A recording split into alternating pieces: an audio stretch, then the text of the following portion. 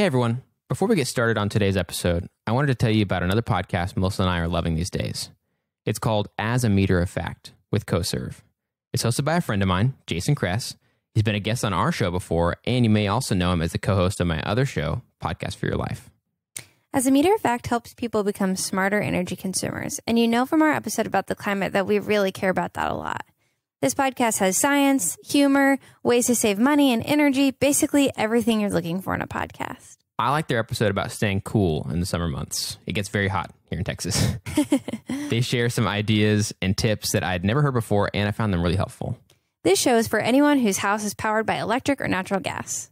That's pretty much everyone. So more specifically, this show is for you if you live in North Texas, if you're a CoServe customer, or if you want to see how local utilities can be fun and entertaining. Subscribe to As a Meter of Fact with CoServe wherever you listen to your favorite shows.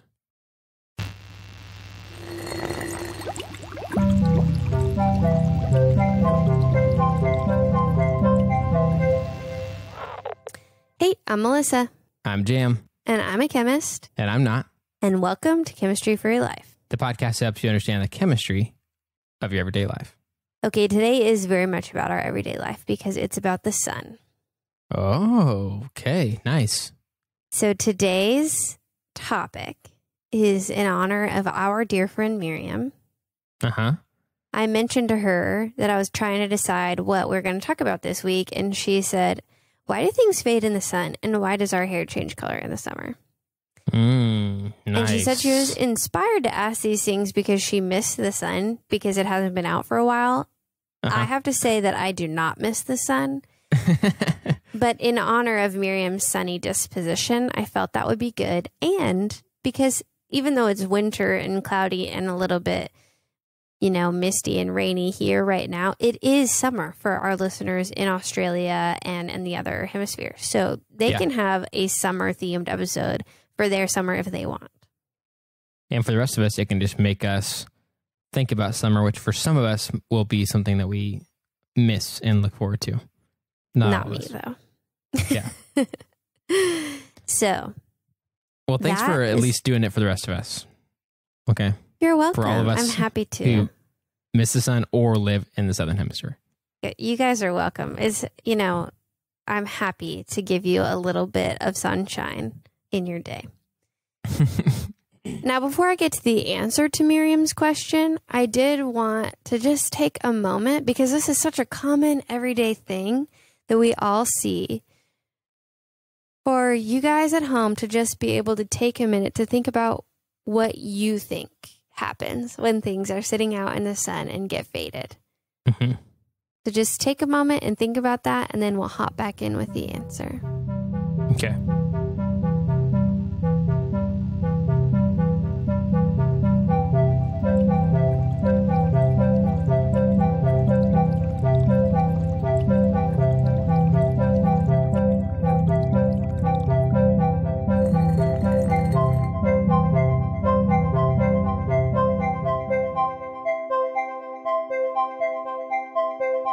Okay, so hopefully you've had a chance to get something in your mind.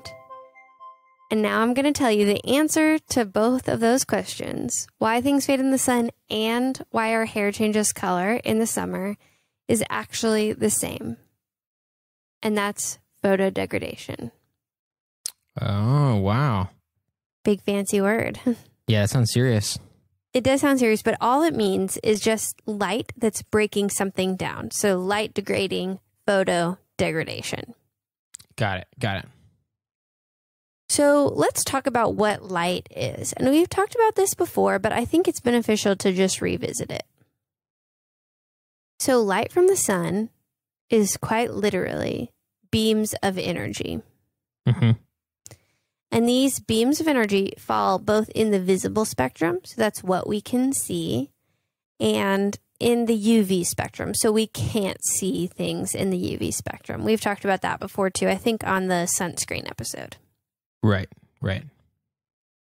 So these are literally waves of energy coming into our atmosphere and putting energy into things. And we all, I think, know that because we learned about how plants turn energy from the sun into food in biology in like 4th grade or whatever.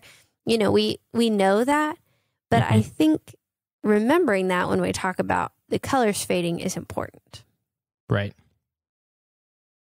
Because when the sun is shining down, it's putting energy into all of our things, not just like plants or reptiles who are cold-blooded. It's also putting energy into the plastic sandbox that you have sitting in your backyard or your fence or whatever. So those things that have color, it's usually due to pigments. Okay. And pigments are chemicals with chemical bonds. They usually have alternating double bonds. We've talked about that before, I think, in the bleach episode. Can you remember the word for that? Those alternating double bonds? Oh, man.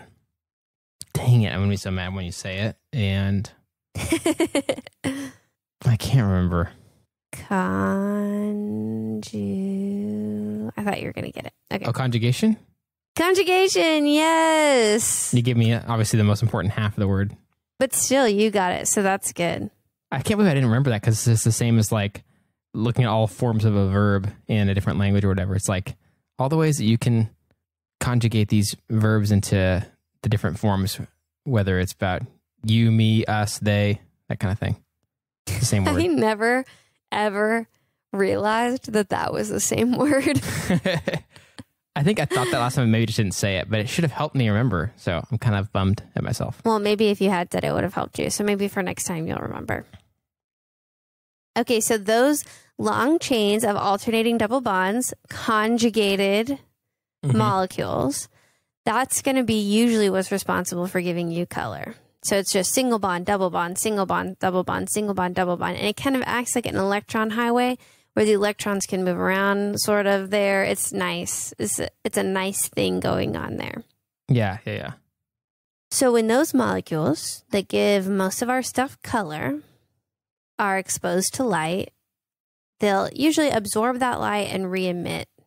Absorb and re-emit. The electrons are jumping up and jumping back down, jumping up and jumping back down.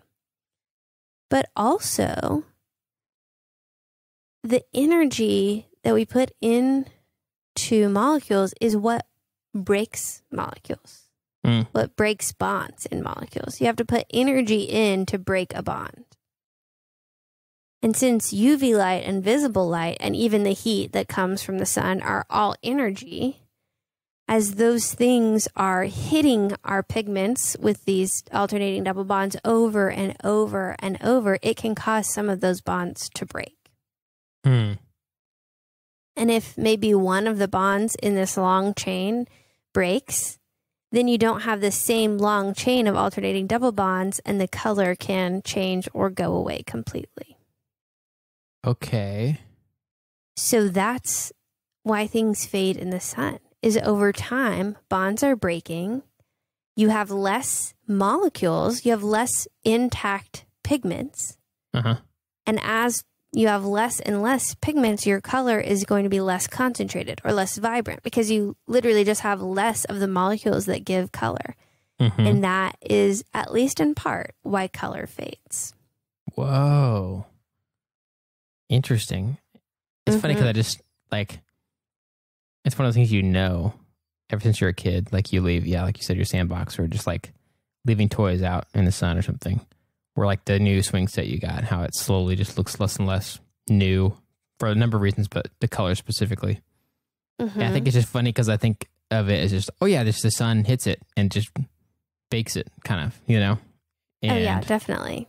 It just gets lighter. Like I don't really think about it as being like very much a part of the chemistry of something, the molecular makeup of something. That is not really what would cross my mind naturally. Yeah, absolutely. Well, there's a little more to it, but I actually, if you would like for you to take a stab at explaining it back to me. And then I'm going to talk to you about what else happens when we leave either our hair or our plastics or whatever out in the sun. Okay. So because there's a little bit more that we can talk about. Okay, so I think I have a kind of idea of how to think about this this fading in the sun deal. So, Okay, I'm ready. so it starts out with the sun's, putting out energy all the time. Mhm. And we love it. That's why we love the sun. Huge fans of the sun over here. Glad you Over exist. there, Glad, specifically at Yeah. Jam's house, not at my house. but you are glad it exists because that's also how we exist and how this That's planet true. exists. Even if maybe you would prefer it to be behind some clouds all the time, it's still good that it's there. Yes, that's true. I will admit that I know the benefits of the sun. I just think it mostly could do its job from behind the clouds and we'd still be fine. Yeah. Yep. So this energy is coming out of the sun, and it actually reminds me a little bit like raindrops. So imagine the energy that's coming out of the sun that affects a lot of things, both positively and, like we're talking about with fading, kind of negatively. It's also like raindrops. There's positive and negatives to it. So when the sun's energy hits these items that we've left out, poor items we've left out in the sun, and the energy goes along these electron highways that also are what gives those items the color they have. Mm-hmm. And that energy starts to break those bonds because it requires energy to break bonds. And so a constant just bombarding of energy on these items will speed that process up in a way that would not happen if they were just staying indoors, correct? Right. Definitely. So it made me think of a similar visual is I've noticed many times when cement gets worn down by rain, which is kind of funny to think about because rain seems so harmless in just one instance. You're just watching, rain fall down and hit, stuff. And it's just a harmless little raindrop. Just like 1 second of sunlight seems so harmless, Right. But there's certain areas, especially there's an area at our house where the roof converges and there's not a gutter right there. And so the water that comes off of the roof right there is way stronger. Yeah. And it hits this part of the cement much stronger. It gets a disproportionate amount of rainfall on that specific spot every time. And so it wears it down in a way that's not the same as other parts of our sidewalk. And that's obviously a literal wearing down. But in this case, it's more of a molecular wearing down of just the bonds of the color. Yes. I would say a mechanical wearing down for your cement and a chemical wearing down from your colors.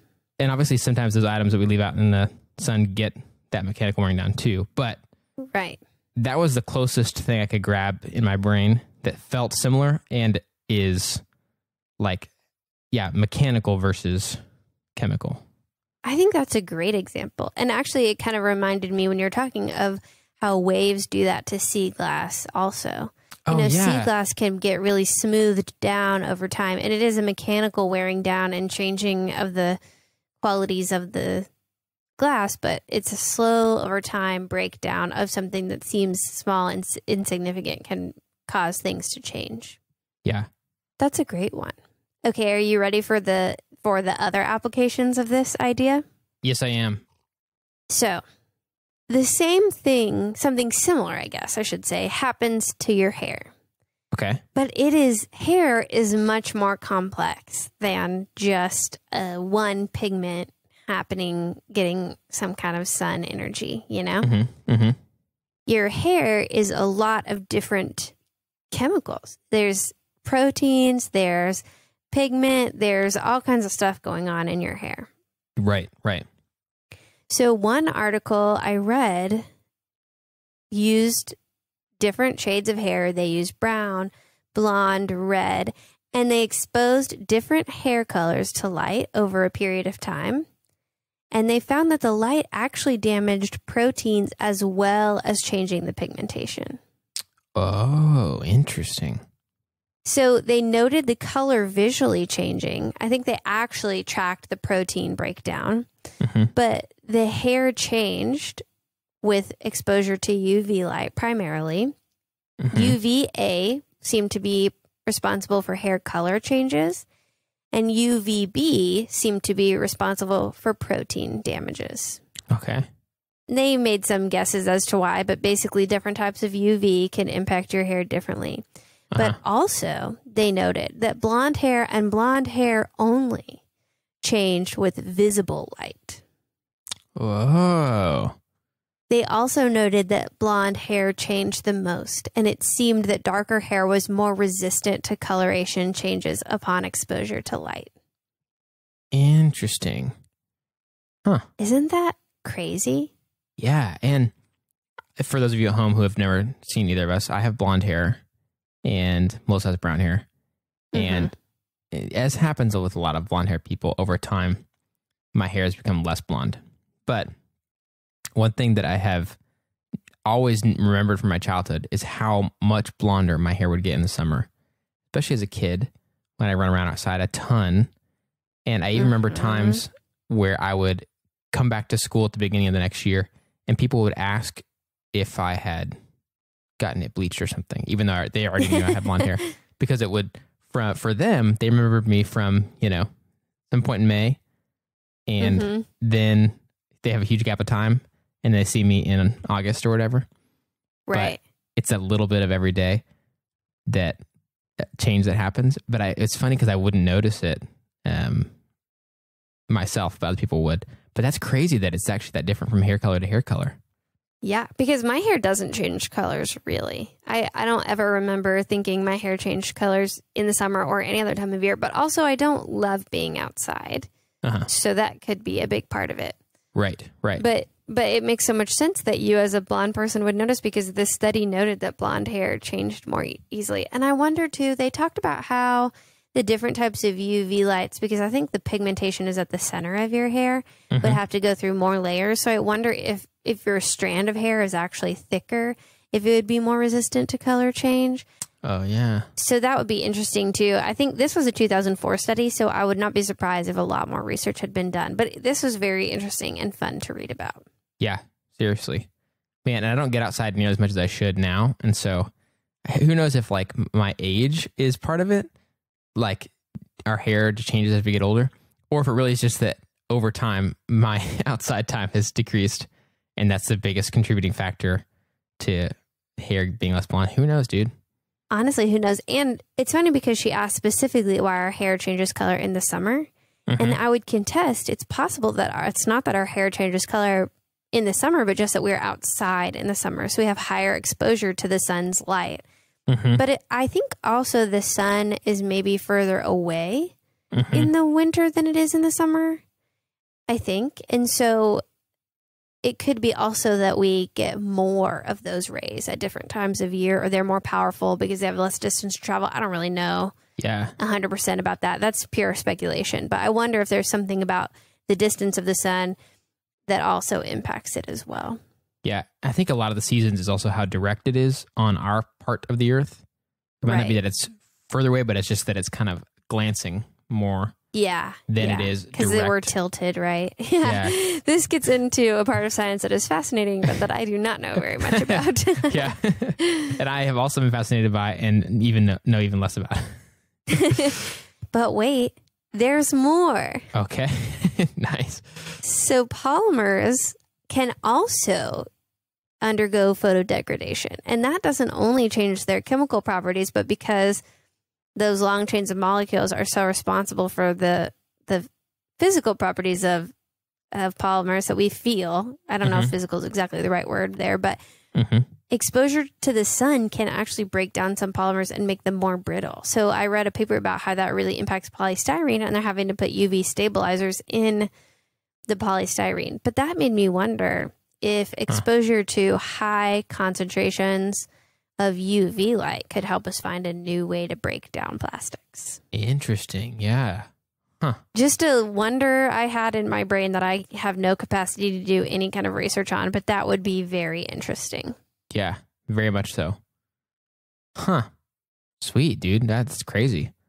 So that's the power of the sun to change things and really maim things. It really damages things. Yeah. We really need it, but also, wow, can it do some damage? Yeah, definitely. definitely. And even do damage to my skin, which someone at some point asked what a sunburn is. And I'm going to have to learn more about that. But it is play along these lines where we're absorbing too much energy. But I'm not sure why our body reacts the way it does. That's more biology. But I'm happy to learn about that because that's very applicable to me. Yeah. Yeah. So that's it. That's all the science facts I have for you today. Dude, awesome. That was very cool.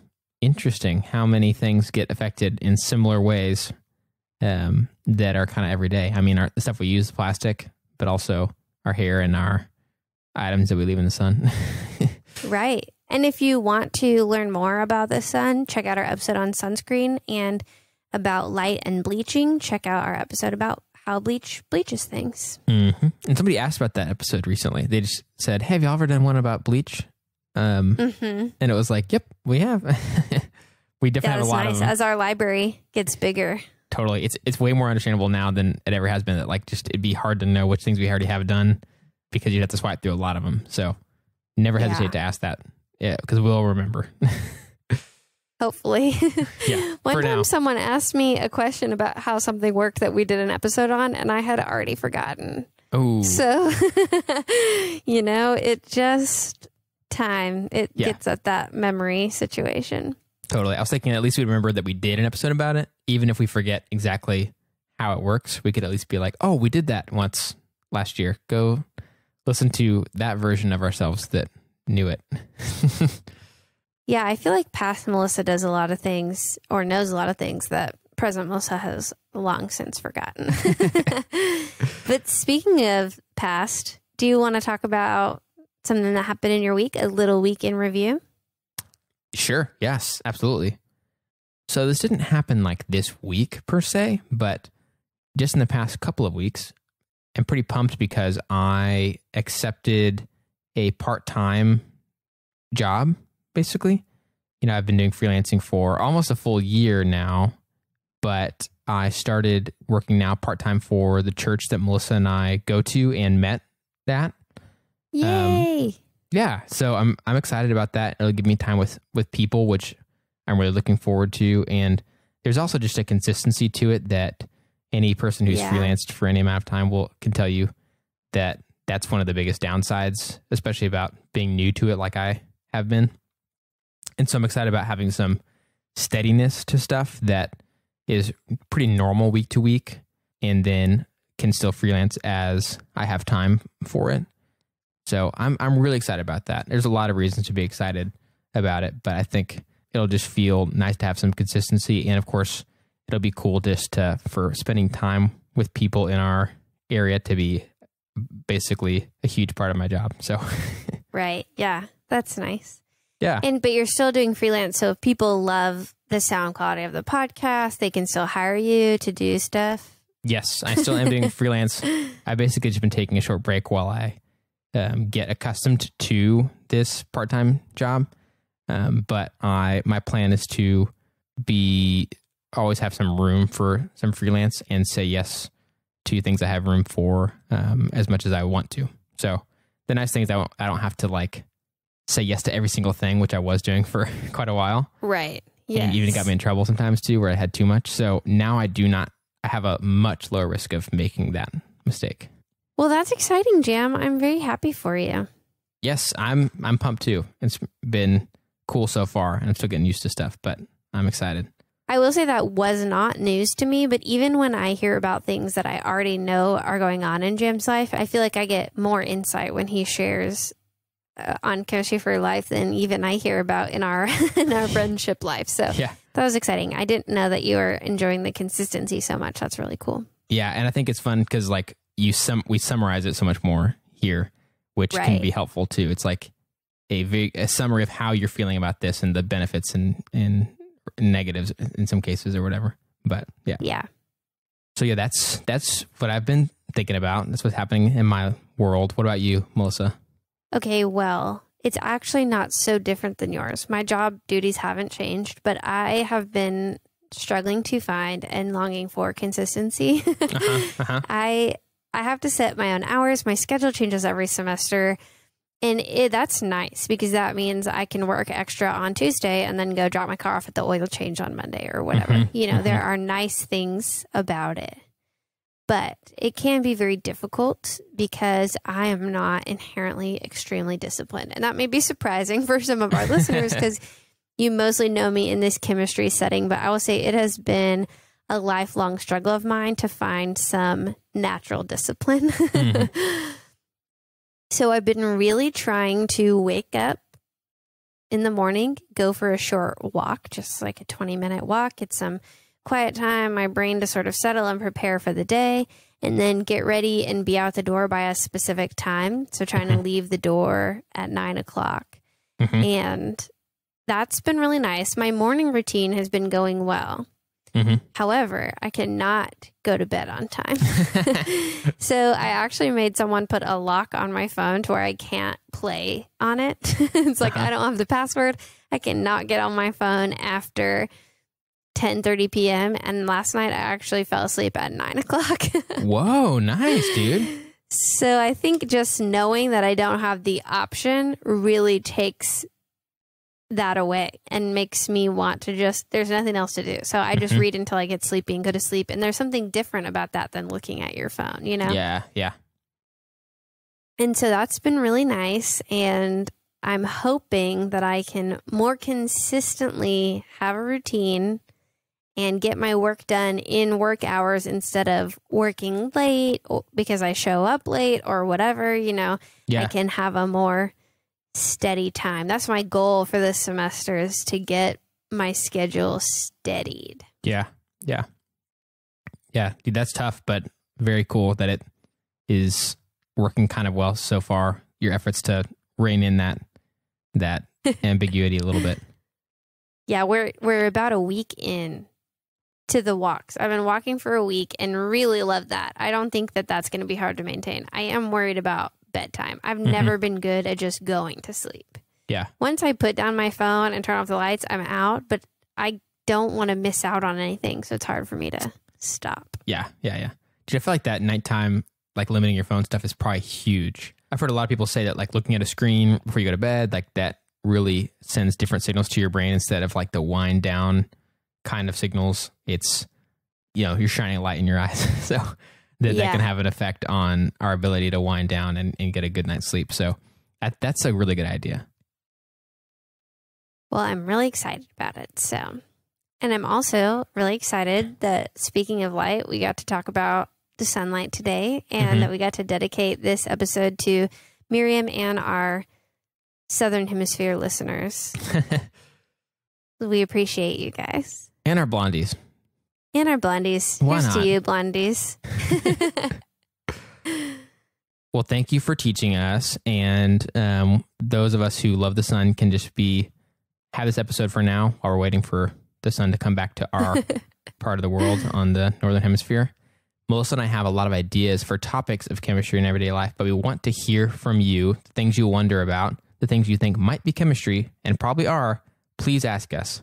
If you have any questions or ideas, you can email us on Gmail, you can tweet us on Twitter, you can gram us on Instagram, and you can book us right on Facebook at Chem for Your Life. That's Chem, F-O-R, Your Life, to share your thoughts and ideas. If you'd like to help us keep our show going and contribute to cover the costs of making it, go to ko-fi.com/chemforyourlife and donate the cost of a cup of coffee. If you're not able to donate, you can still help us by subscribing on your favorite podcast app and rating and writing a review on Apple Podcasts. That also helps us to be able to share chemistry with even more people. This episode of Chemistry for Your Life was created by Melissa Collini and Jan Robinson. References for this episode can be found in our show notes or on our website. Jan Robinson is our producer, and we'd like to give a special thanks to A. Hefner and In Newell, who reviewed this episode.